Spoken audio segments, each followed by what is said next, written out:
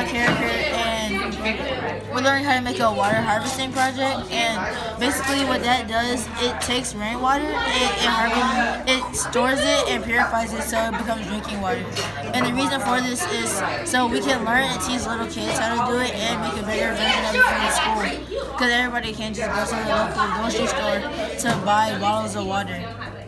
For our science project, we had a rainwater harvesting system, and it's basically a system that connects to your roof and goes into a barrel so you can have clean water.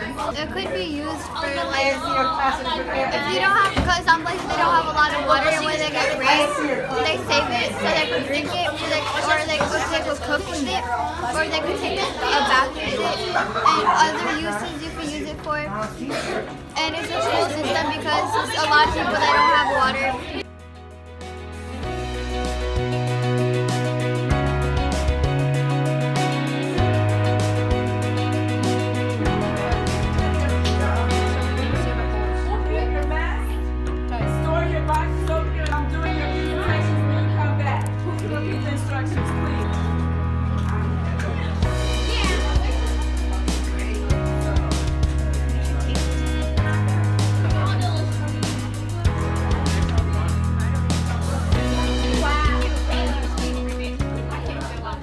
We're about to test our water system again because the first time we tried it, yeah, it failed.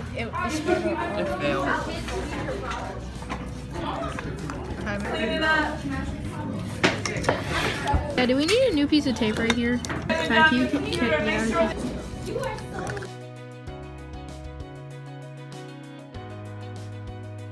We're about to test it. We're about to take this cup of water and pour it in the top and see if it doesn't leak again.